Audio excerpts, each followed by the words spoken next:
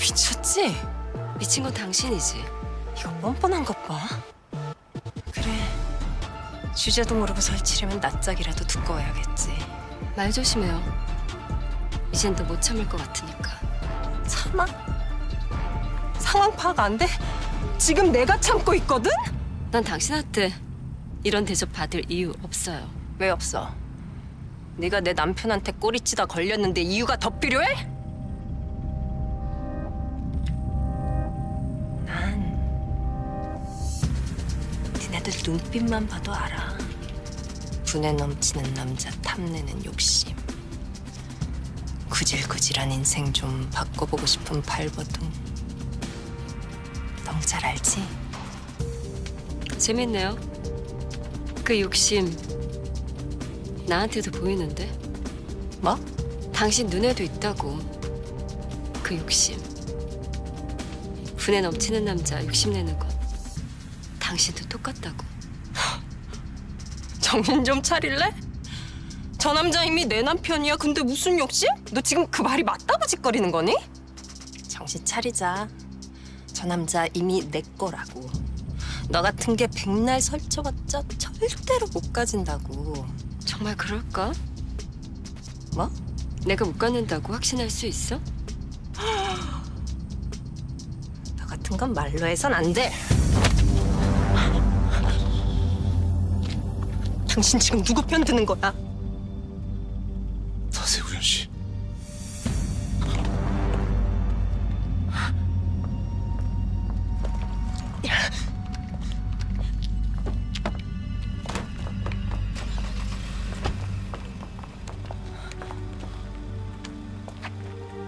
당신 지금 뭐 하는 거니?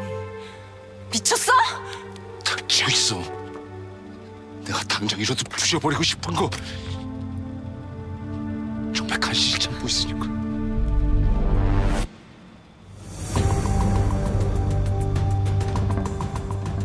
가기만 해봐. 가기만 해봐.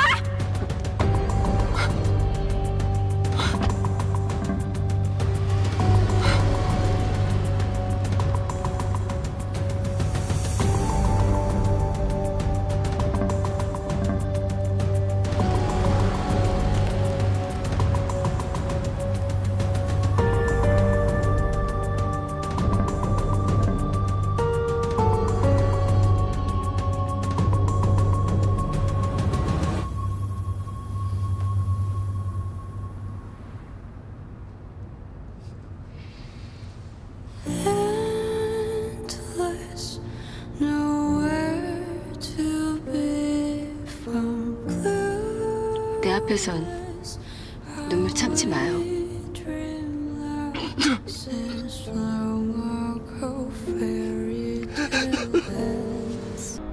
그래서 넌 이제 어쩔 거니?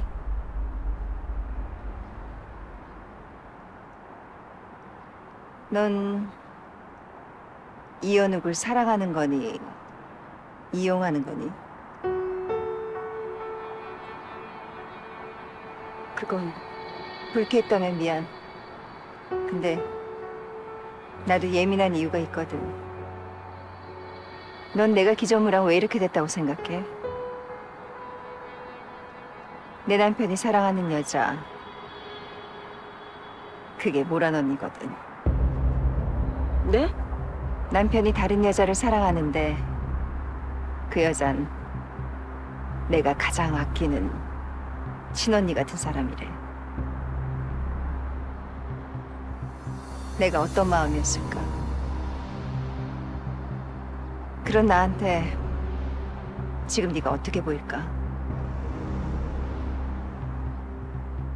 설마 나보고 응원하라고?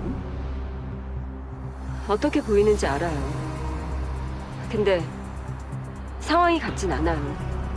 사장님과 부인은 그건 서로... 네 생각이고 네 맘 편하자고 만든 상황이겠지. 내 말 서운하니?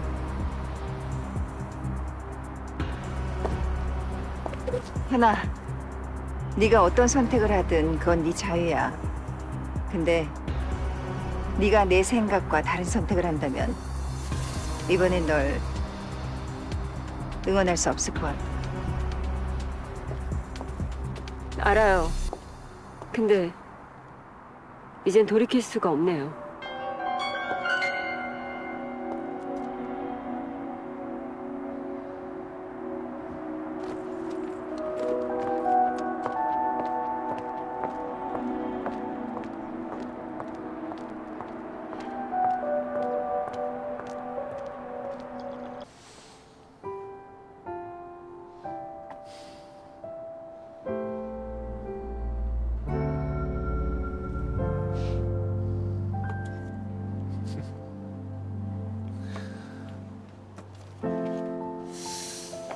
뭐지? 저 알콩달콩 바이브는? 뭐 그냥 커피 마시는 거구만. 언닌 진짜 러브라인 쪽은 심각하게 문제 있어.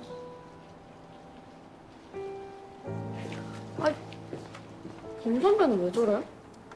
걱정했어요. 보고 싶었어요, 많이.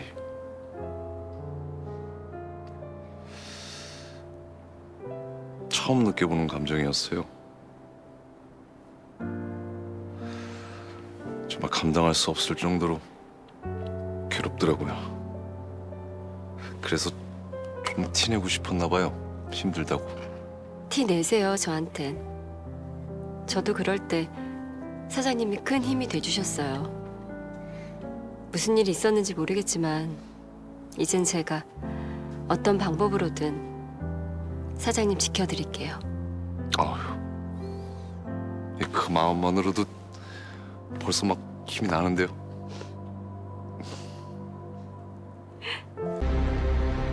놀란 얼굴이네. 내가 그냥 넘어갈 줄 알았나 봐. 조용히 말할 테니까 입 뻥끗하지 말고 들어. 괜히 신경 건드리면 나 터져. 그럼 네가 곤란할걸? 여기 회사잖아.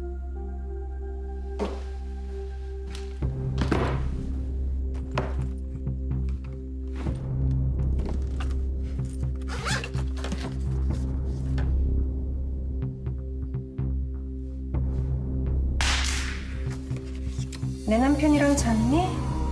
그런 일 없었어요. 거짓말까지. 못된 건 다 갖췄네. 그러니 그딴 눈빛이지. 어때? 맛, 네가 이긴 것 같아?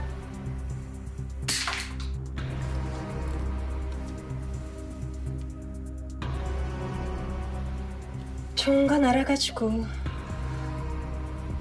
자고 싶으면 자. 10번이든 100번이든 아무 의미도 없는 짓거리 계속해 보라고. 멍청하게.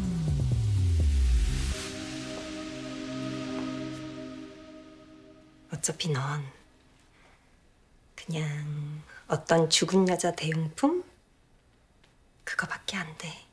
알아요. 누구 얘기하는지.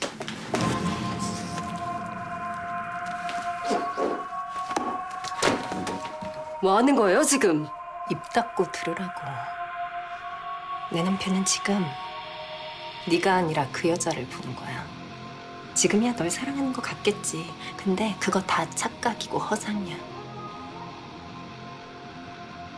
그이 또 금방 깨닫고 정신 차릴 거야. 그럼 넌 뭐가 될까? 눈물 그만 켜고 그냥 있던 바닥에 발붙이고 살아. 왜 보기에 부끄럽지도 않아? 립스틱은 내가 하나 사줄게.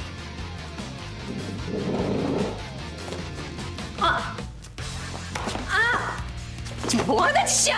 할 얘기 없으면 이만. 방송에 있어서. 야, 너 거기 안 서!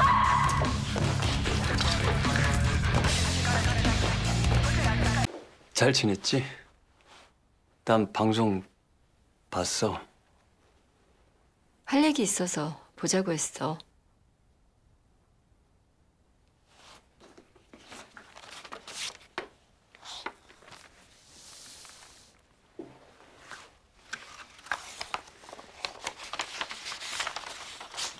나 정말 생각 많이 했어. 당신도 받아들여줬으면 좋겠어. 계속 이렇게 살 순 없잖아. 정리가 필요해. 설마 하면서도 보자는 연락이 좀 기대했는데. 당신이 나 지켜보고 있다고 생각하고 한순간도 부끄럽지 않게 나 열심히 살고 있어. 다시 생각해봐. 말했잖아. 난 이미 생각 많이 했어. 했고 또 했어. 남은 인생 우리 함께하는 거 서로한테 못할 짓이야. 한 번만 다시 생각해봐. 우리한텐 지훈이도 있잖아. 너 지훈이 상처받을 거 생각 안 해? 내가 왜 이러는 것 같아? 나 지훈이 남부럽지 않고 부족감 없이 키울 거야. 상처, 그 걱정은 이제부터 내가 해. 너 진짜... 도일아, 우린 끝났어.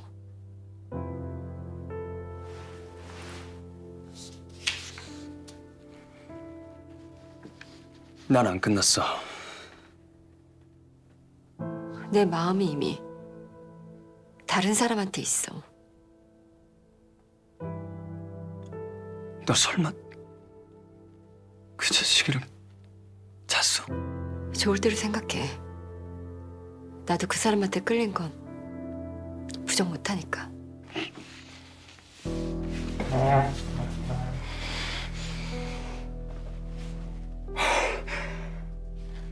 아니야, 너 거짓말이야. 너 그런 사람 아니잖아. 그만해, 도일아. 아니야.